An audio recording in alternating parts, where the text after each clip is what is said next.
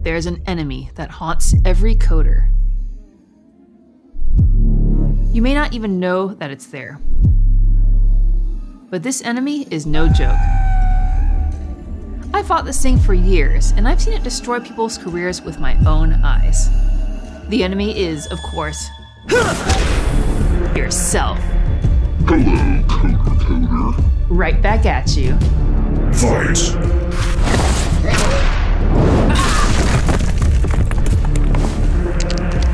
That's right, oftentimes you are your own worst enemy. Without even realizing it, you could be sabotaging your entire coding career. But why would you do such a thing to yourself? I'll show you why and what the top 3 pitfalls to avoid are, so let's get into it.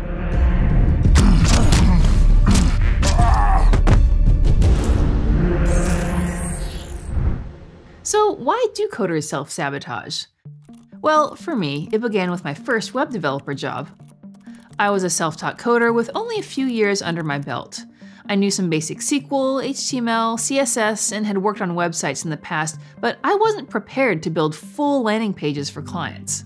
On the other hand, my boss and coworkers had 5 to 10 years of experience over me, and they had even gotten master's degrees in computer science. They breezed through all their work without a problem, whereas I struggled so much I felt like a complete fraud. I was insecure about my coding abilities and had zero confidence in myself. When I was put in situations where I would need to build something that I was unfamiliar with, I felt very inadequate. So all these feelings morphed into the ugly Negatron self-saboteur that we all battle with. This saboteur says nothing you do is good enough, that a competent coder wouldn't have to ask questions, that because the senior developers are so much faster, their code's so much more efficient than yours, you should just quit.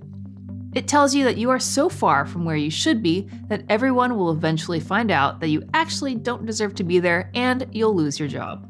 Having this expectation that you need to be perfect with little to no experience can cause a lot of unneeded stress and anxiety. Of course, a developer who's been in the industry for 5 to 10 years will be way better than a first-year developer, but that logical voice is drowned out by the saboteur. Now, that stress is bad, but what's worse is that these insecurities can spawn some really bad habits. The first of which we'll talk about is how it makes you want to hide your mistakes. Have you ever realized that you made a mistake at work that was kinda major and then felt that horrible sinking feeling in your stomach? Admitting when you're wrong is a blow to your ego, and no one likes feeling like that, especially at work. So if you do make a mistake that is public or somehow got into production, the absolute worst thing you can do is to hide it. Honestly, if it is a big public goof-up, someone is going to notice eventually, so it's better to get out ahead of it. You really should tell your boss or the project manager right away. Telling them immediately will enable them to come up with a game plan to fix the problem and also inform the client or whomever needs to know about it. Everyone makes mistakes. It's only human. But how you respond when you make mistakes is what can help or hurt your reputation at your job. If people know that you're the type of person who will admit when they're wrong so that the problem can be fixed quickly, they will respect your transparency. On the other hand, if you sit on a big error without telling anyone and it ends up costing your company a lot of money, you may not come out of it looking so great. So even though it may suck in the short term to admit that you've messed up, it is way better for everyone to be open and honest about it.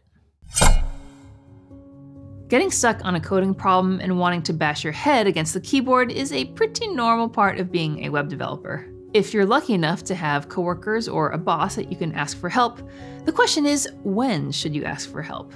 You don't want to ask right away before trying to figure out the solution yourself, because that can become kind of annoying for your coworkers. And part of being a web developer is learning the arcane art of Googling, or in my case, DuckDuckGoing. But at some point, if you're really, truly stuck, you do need to ask someone. And this can be hard to do. I know that I often would sit at my desk for hours sometimes, going through search results and Stack Overflow posts, and trying all kinds of different fixes. But if nothing worked, I would have to swallow my pride and talk to one of my coworkers. I knew that if I waited too long before asking for help, it could make me look inefficient in my work, and even worse, potentially jeopardize a project deadline. Now, there's no secret formula for how long you should try things on your own before asking for help, but do your best to balance how long you spend on problem solving with any deadlines that you may have. And if you do ask for help and end up getting an answer from someone else, try to understand why the solution works. If you can identify the principle behind the initial issue, then you'll be better prepared to deal with it the next time it pops up. Because you will have to deal with it again, I promise you. Self-sabotage number 3, being defensive and close-minded about your work. This is one of the most damaging ways that you can hurt your own career.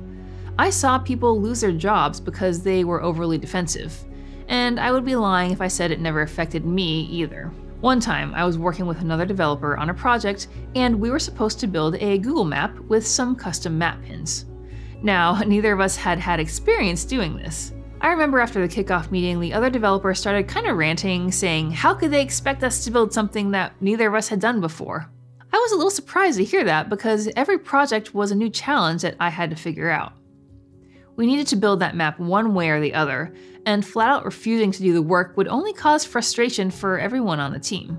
I ended up building the JavaScript functionality that the other developer didn't want to touch. I had to look up how to do it, but I got it done. Unfortunately, the other developer didn't last very long at the company. No one wanted to work with them because they had this very closed mindset, and honestly, they weren't great to work with.